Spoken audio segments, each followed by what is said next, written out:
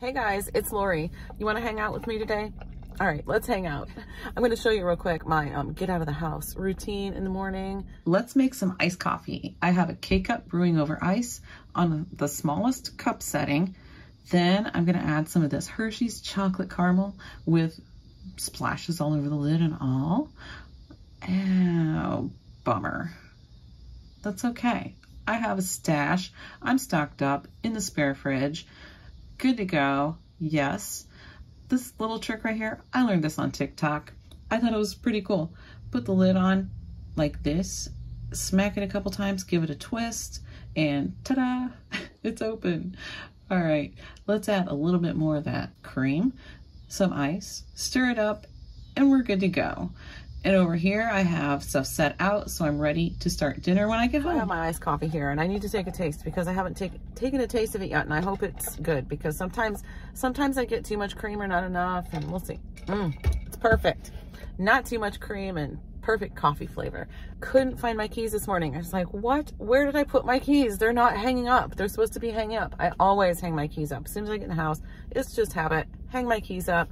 Well, this morning I did not hang them up. I couldn't find them anywhere. So I had to think back. I had to backtrack. What did I do this morning? I took Hayden to school, so I know I had my keys then. Came home, I'm like, yes. I went straight to Hayden's room, and there they were laying on his dresser. I go into his room in the morning to make sure his lights shut off, and I make his bed. Then I go in and I make my bed, and that's how I start my day. Right now, I am off to job number 1, then I'll head to job number 2. Then, believe it or not, I am doing a Walmart pickup today.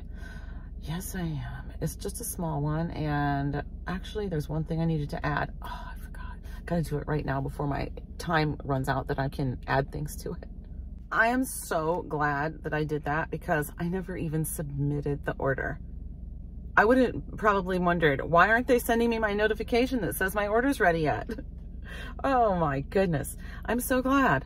I just remembered that yesterday John told me he was out of green apples. He has to have his green apples. He eats one every single day in his lunch. Added that on, and I actually submitted my order. Luckily, I still got my time that I wanted. So right after my second job, I'll be able to head over, pick it up, come home, and make dinner, which I will show you. I'm gonna make dinner with you guys today.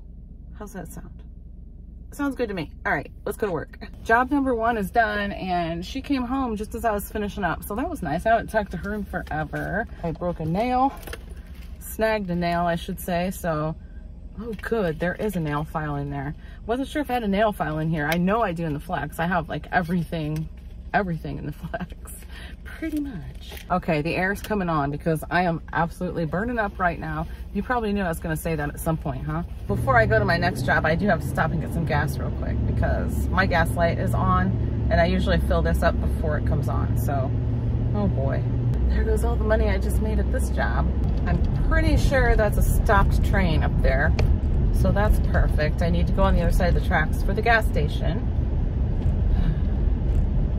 And that is why I don't think the trains are cool.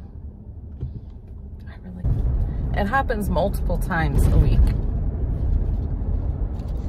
A person can run out of gas around here before they get across the tracks.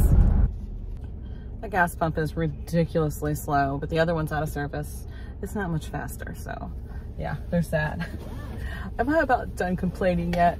Yeah, I think so. But you know, with the trains though, when you live on the other side of the emergency vehicle station, stopped trains are scary. They really are. Because just a few minutes it takes to go around the train, whichever way you go, whether you go over the overpass that way or you go that way and go around the highway. There's 2 different ways to get around them, but both ways take a few minutes. So that could be a matter of life and death. You know what I'm saying? Seriously. Okay, rant over. I'm done. Going to my next job. Just waiting on my Walmart order to come out right now, and I have a receipt from my gas, and here's another receipt that was hanging out of the gas pump when I got there, and I grabbed it because I'm gonna scan it. That's what I do. If I find a receipt laying around, I grab it. This is another receipt that I'm gonna scan today because I had to stop at Tim Hortons. Had to, right? I just really wanted a hazelnut ice cap, so I got one. He's coming right now with my... Is that my order? Oh my goodness, what did I order? Oh yeah, bottled water. That's why it's so big. Check out the description box down below and sign up for Fetch Rewards and use my code. It's in the description box. I would love it. Right now, for the next few days, I get bonus points, and so do you. If you use my code to sign up for Fetch Rewards, as soon as you snap your first receipt, I get my bonus points. It's so easy. You just have to take a picture of your receipt. If you don't get the whole thing in, it's not a problem. Just take another picture of the rest of it, submit it, and get your points. They add up quick. You can get a gift card to the retailer of your choice. There's so many to choose from. It's ridiculous. There's so many to choose from, guys, really. And you can even get gift cards for Walmart and place your pickup order and use the gift card that you earned from Fetch Rewards for paying for your groceries. You know, you can get Amazon gift cards, which is what I usually do. It's either Walmart or Amazon. So it's just too easy not to do it. It's really nice to come home and have everything sitting out ready for me to start dinner. John and Chase are sitting behind me at the table right now, apparently having a conversation about DC Comics.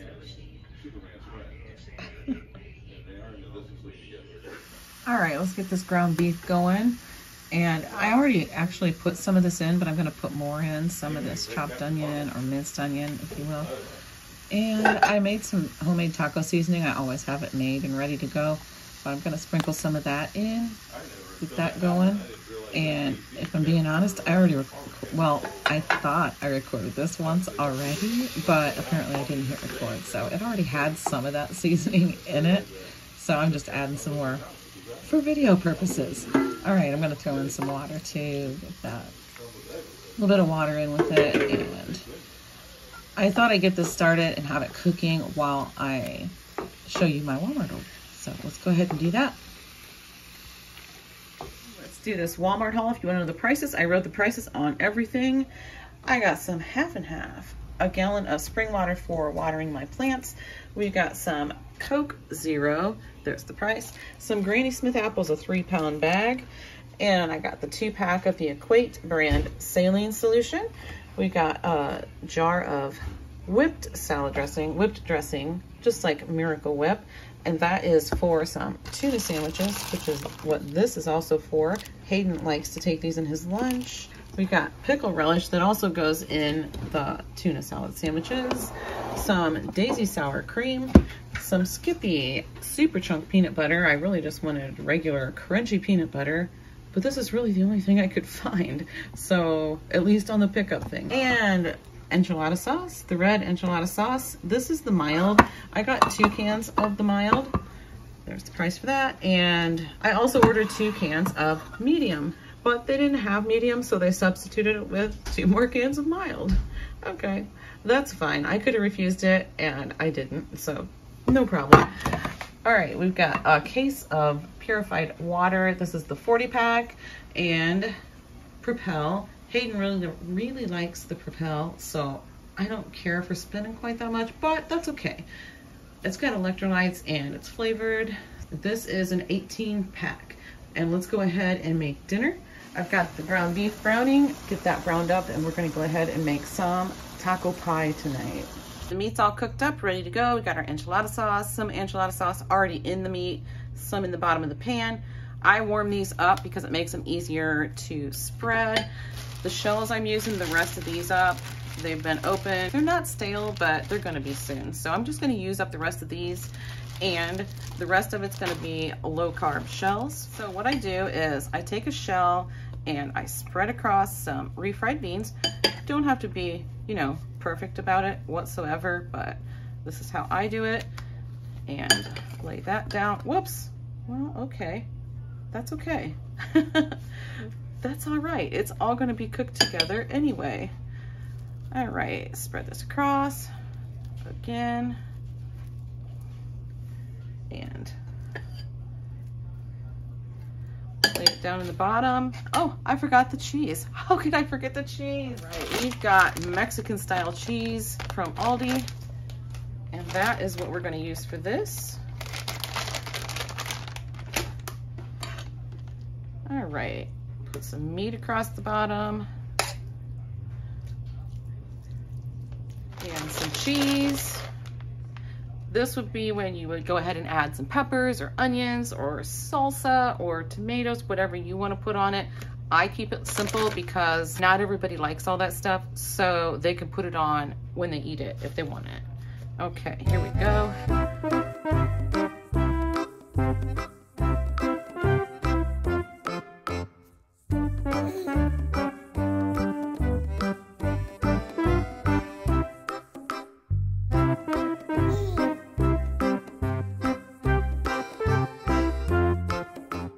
I like to get some sauce on the edges.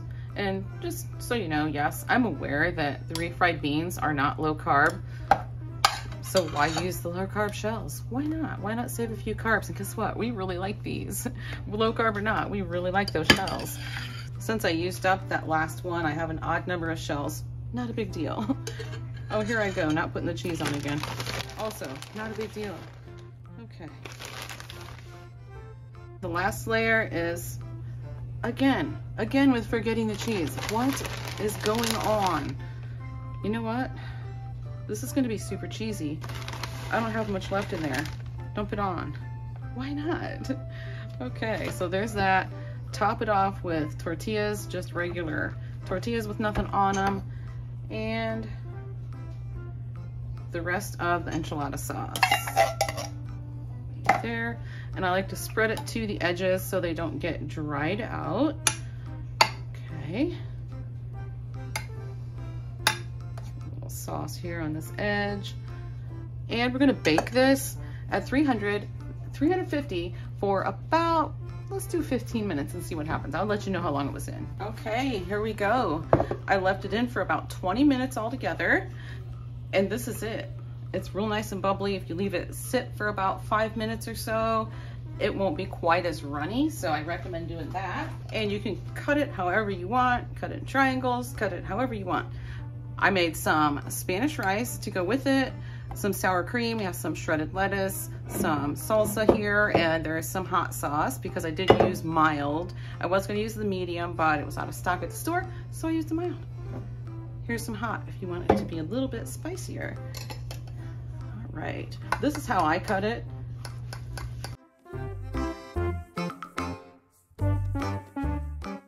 Okay, so now we have some different sizes here, so everybody can take whatever they want of this.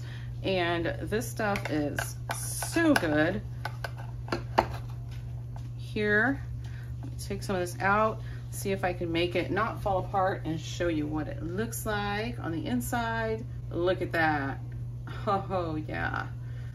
This stuff is really filling, by the way. It really doesn't take much to fill you up. It's deceptively filling. Alrighty, let's eat.